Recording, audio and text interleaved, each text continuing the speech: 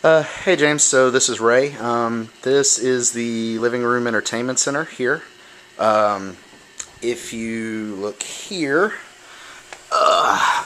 between the Wii and the hard drive that connects to it, I have this box, which is an Acer Aspire Revo. As you can see, it's really tiny.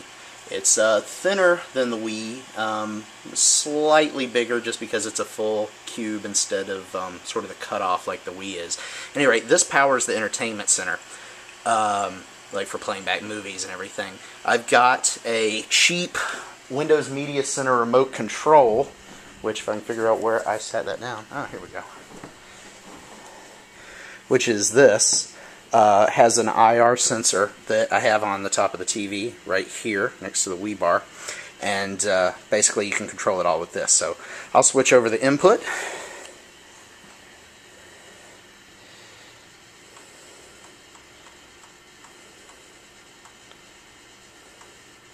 Okay, so now we're set to the Media Center PC. So get down here and you can see what the interface is like. So if I bring it up, this is using the most recent version of the Xbox Media Center, using a custom skin. So you have, categories: movies, TV shows, weather, videos, etc. So if you go into movies here, as you can see, it gives you a display of cover art at the bottom and screen captures from the movie in the main viewing area. Over to the right, you get title, IMDb rating, year of production, runtime, synopsis, any available metadata about the film, and if it's available on IMDb, you'll also get the rating. That would be my phone. So anyway, it's pretty graphically appealing, and yeah, so pretty much anything you want to watch. The great thing about Xbox Media Center is because the Linux backends it uses, it can play virtually any fucking file you throw at it. Including, Flash video that you'd pull off YouTube or whatever the case may be.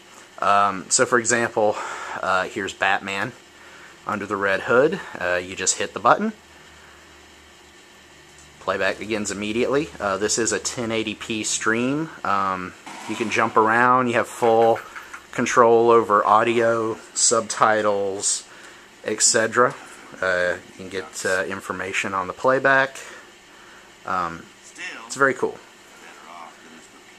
You have a traditional menu if you want to select chapters or modify things or go to the movie in the event that you're watching a full DVD rip or whatever. Playback controls otherwise work exactly as you would expect. In addition to this, you have a special section for TV shows, which as you can see I've set up to look a little different graphically. So for instance, we can go into Archer. And each episode, you get a synopsis, metadata, a screenshot, where it falls in the series linearly. For things that are multi-series, there's a few different ways you can do it, but as you see, like Avatar here, we have cover art for each series. If you navigate within the series, you get the same information as other things. So it works really well. Now for sort of videos that don't fit into the standard TV or standard movie category, you just have the videos section, which will give you, basically just let you drill down your folder path. So as you can see, I have anime, miscellaneous movies, stand-up comedy, riff tracks, incompleted TV episodes, weird and funny videos I download off the internet, music videos and things like that. And it also gives you screenshots of whatever you're looking at, and you get the same basic playback interface.